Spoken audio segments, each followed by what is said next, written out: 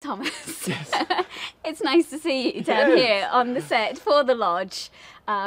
You are such a big Disney star now. Everyone is calling you the new Zac Efron. How do you feel about that? Yeah, it's quite cool actually. I mean, this time 2 years ago, I mean, I wasn't even doing this. I was still at college and stuff. And now I have such amazing opportunities. I'm doing this season 2 of The Lodge, which is incredible. And I've done Descendants 2 as well over in Canada. So yeah, it's fun. It's incredible opportunities I've been given. And reference the Zac Efron thing. Yeah, I mean, he's a very talented individual. Obviously, he's had a wonderful career himself. But yeah, I generally don't like to compare myself to anyone. I think it's important that you kind of go on your own journey and you focus on yourself, and you achieve your goals and stuff. And yeah, but no, yeah, it's flattering, I guess.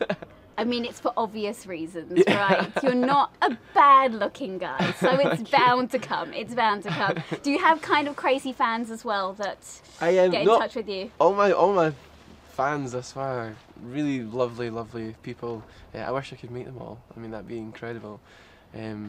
But no, yeah, they're nothing but support on Instagram and on Twitter, and compliments and stuff. And there's a few I have a bit of banter with, so no, it's great. It's really good. Really good. Nice. How do you tend to spend your downtime when you're on set here? When we're on set, we've got a games console upstairs, and we play football games and ice hockey games. We've got really into ice hockey since we've come to Belfast for some reason. And yeah, just chilling, try and just relax. The grounds are stunning. There's woods and there's greenery and stuff, so you can go for a walk. So yeah, no, you can definitely fill your time, and then obviously looking at scripts and eating. Did it feel that different? Well, There's yes. a lot of sleep. You need that, definitely. Did it feel that different when you went to film Descendants to filming here? Because here, like you say, it's so tranquil. Like, you wouldn't even sometimes know that you were on a film set, obviously, other than when you're in front of the camera. But I imagine it was different. No, absolutely. I mean, like you see for yourself, it's beautiful. It's so green, and it's all very real. So like when we're doing mountain biking scenes, we're in the forest. When we're doing kayaking, we're in this lake, and it's stunning. Whereas Descendants, pretty much everything I did was in a studio. But in terms of the people I met there, I mean, I met some best friends, a girlfriend.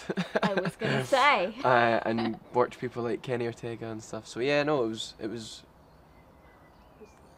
similar in many ways, but so different in others. Are you allowed to talk about that? Are you allowed to say how nice it was working with your girlfriend?